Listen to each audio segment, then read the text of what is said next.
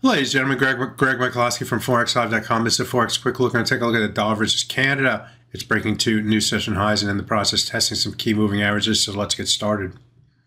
Before moving to the upside, the price initially of this pair moved to the downside. That was helped by a stronger jobs report out of Canada. At least on the surface, it looked that way. The number of jobs added was stronger than expectations. However, all those jobs were centered in the part-time employment. In fact, the full-time employment jobs actually declined. We also had that CPI revisions come out in the U.S., and that was initially a dollar selling, but we saw that that reversed the trend as well, as it really wasn't all that big a deal.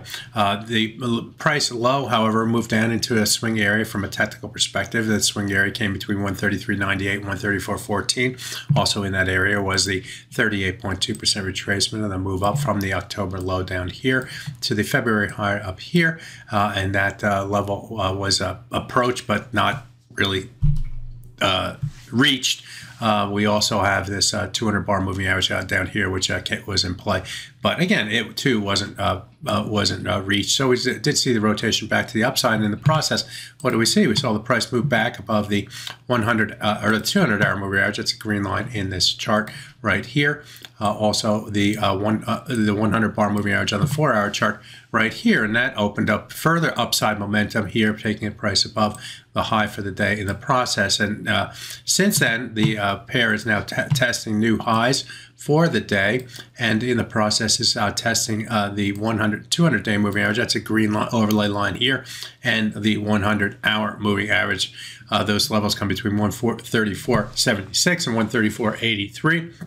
We would take a move above both those levels to increase the bullish bias for this pair. From a technical perspective, the price would have to stay above those levels. Recall from yesterday, the price moved above both those levels right through here, but we moved up to this high price from the previous day and found willing sellers near the 134.92 level. So getting above that 100-hour moving average, 200-day moving average would also have to contend with the 134.92 level, just by the fact that the price highs over the last, well, yesterday and the previous day all stalled at that 134.92 level. So be aware, be prepared.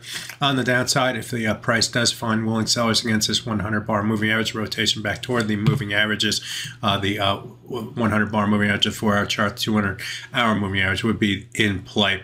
So right now we are sort of in between the cluster of moving averages here, testing some key moving averages on the top side, including the 200-day moving average. We'll see if the market can get above those levels, or do we find the sellers leaning against those moving average levels. My name is Greg Michalowski. Good fortune with your trading. Bye-bye now.